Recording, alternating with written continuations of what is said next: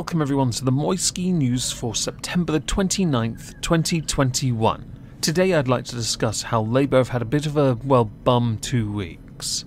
They've been a tad difficult due to a number of errors that have made Labour look like a cliche that, lacks any genuine direction, and with the leadership out of sync, and then when tested, looks incompetent and incapable of potentially convincing the voters to allow them to rule the nation. The very first of these faux pas, errors, klutzy moments, clumsy issues, whatever you want to call them, comes courtesy of a 14,000-word pamphlet that was being handed out to Labour Party members, setting out the vision that Keir Starmer has for the Labour Party. Within it, though, many have pointed out that it is nothing more than a generic load of cliches that will have undoubtedly caused more issues with voters who will now believe him to be nothing more than a weirdo. One of the cliches being that he sees Labour becoming the bricks and mortar of Britain. He also is trying to push for a change to the Labour voting system within the party rules for how a leader is decided upon. So what Keir wanted to do was return to the old arrangements where trade unions, MPs and party members each get a third of the voting power, with many pointing out that had that been a case back in 2015, Jeremy Corbyn never would have been elected. Within the pamphlet as well was the idea that Labour perhaps needs to move away from what's considered the more radical left political leaning, to lean more towards centre-left, so as to engage better with the voters they lost in 2019, many of whom were frustrated because of Brexit if anything. But you wouldn't have noticed it underneath all the cliche trash. That was no better than reading a 35-page essay from a toddler. That 35-page essay, by the way, which sets out the vision, which is also called the pamphlet, was actually published on the Fabian Society, with a bid being seen as to reset the leadership and craft an ambition, for what Labour would look like in a government ahead of his first in-person appearance at a party conference as leader. Coronavirus kind of nixed this last year, so we haven't really seen or gauged a response from the members with him at the front. He's not down with the kids like Jeremy though, so there's always going to be that issue. And just to read a quote from that pamphlet, "People are no longer prepared to sit back while politicians shrug their shoulders. The future will belong to those who do not just mitigate against change, but grasp the opportunities it provides.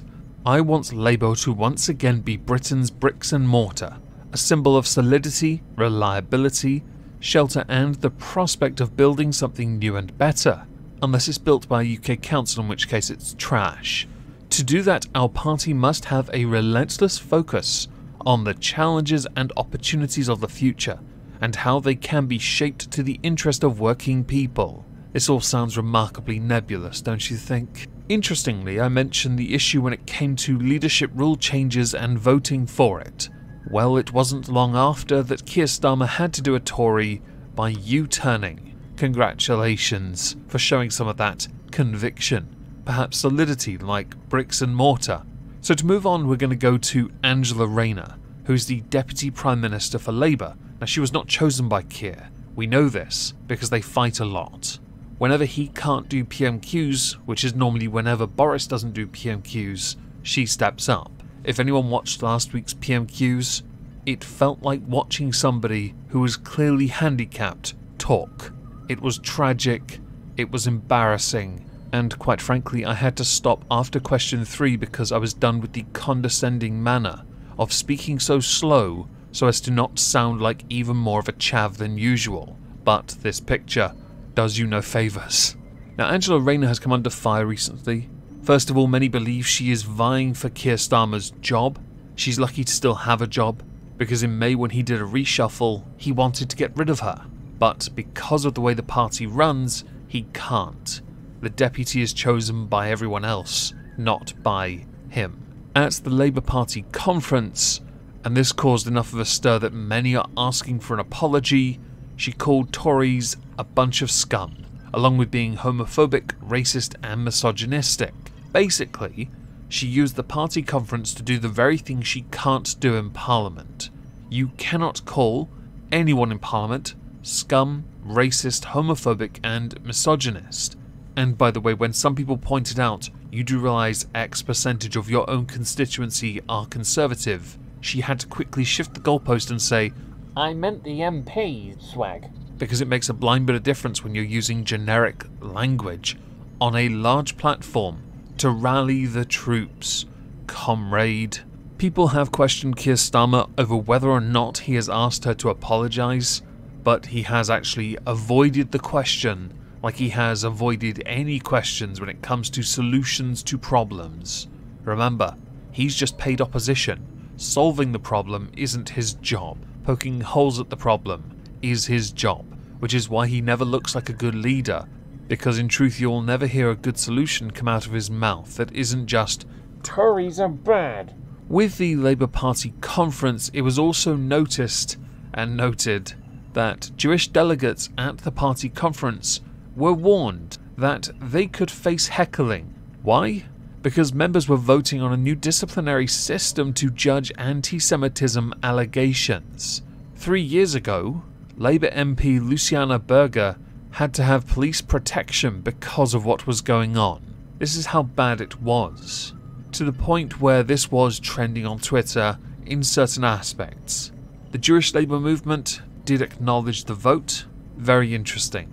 But EHRC, the Equality Human Rights Commission, were trending, and the reason why was because this vote, by implementing those rule changes, was what many consider to be a door being closed on a shameful chapter in the Labour Party's history.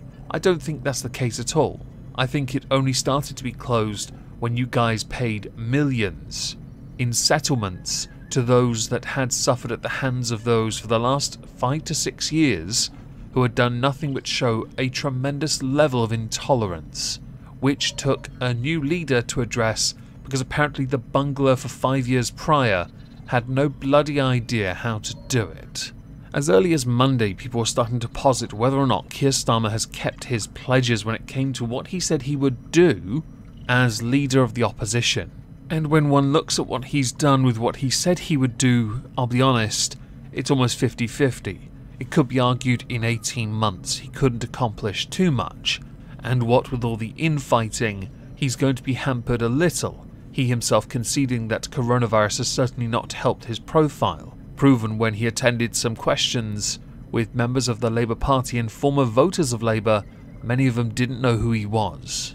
More vocal critics of Keir Starmer would include the former Chancellor or Shadow Chancellor John McDonnell, who believes that Labour is losing members hand over fist, and that disciplinary action against some members of the left of the party have made others feel unwelcome or perhaps intimidated. Those investigations were conducted because of anti-Semitism. If they don't feel welcome and are intimidated, maybe they shouldn't have been so anti-Semitic in the first place. Comrade, would you like a copy of Mao's Red Book back yet? The last thing that's happened since all of this conference nonsense going on is that Andy MacDonald has quit in protest at Keir Starmer. Andy MacDonald was on the shadow cabinet. He survived under Corbyn's front bench to Keir's and stayed as a shadow secretary for employment rights and protections. So he's been creating currently, or was, Labour's new programme of employment rights, which were unveiled at the conference by Angela Rayner, which you wouldn't have known about because all anyone was talking about was when she called Tories scum, homophobic, racist and misogynistic. I know, all the bzz words. MacDonald has quit, though, because while he wants to fight for working people in the country, he believes there is a lack of support from his leader over bringing in a £15 an hour minimum wage, emulating the US but with a pound sign instead, which there are arguments for and against, and I won't be drawn in on. Keir Starmer by himself is refusing to talk about this, in favour of, my focus is to win the next election, which won't be till 2024, but you get them priorities right. Now, as we're done with all of this, I'd like to know what you think. Is Keir doing a good job or not? Please do let me know in the comments down below, and if you did enjoy the video, please smash the like and share it. It does help this channel, and I'm going to try and grow it. That sounds weird. Anyway, thank you all for listening, everyone. Have a lovely day.